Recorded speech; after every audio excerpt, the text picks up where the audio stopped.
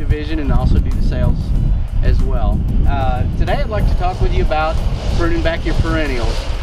Perennials are one of my favorite things to plant because they give you such a beautiful show of color. Right now you can't really tell what this is.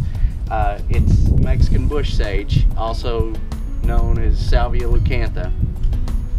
Puts on a flower stalk about a foot with purple and white flowers. It's a beautiful plant. When you plant it, it's going to go in about maybe 6 inches, and by the end of the growing season, this is what it'll be.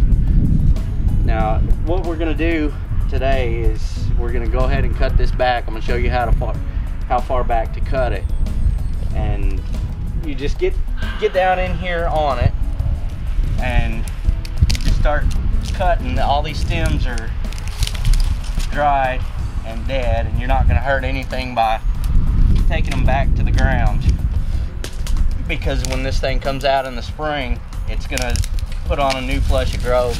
All this stuff is dead and it's only going to hinder it, so don't be afraid to get in here and really hack on it.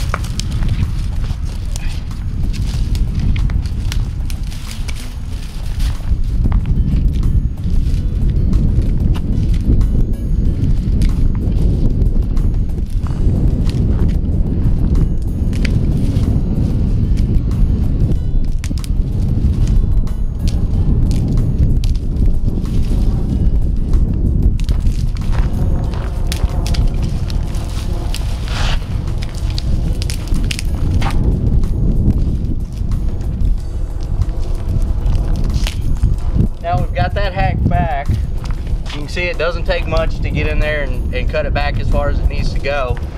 It wouldn't hurt to leave a stem or two sticking up just so you know where it's at and you don't walk on it. But from here, go ahead and apply your new spring mulch and get everything dressed up. Give you a good clean look. It's easy to mulch when it's in here like this and you don't have to fight with the plant. But this is getting you ready for the spring, and enjoy those perennials.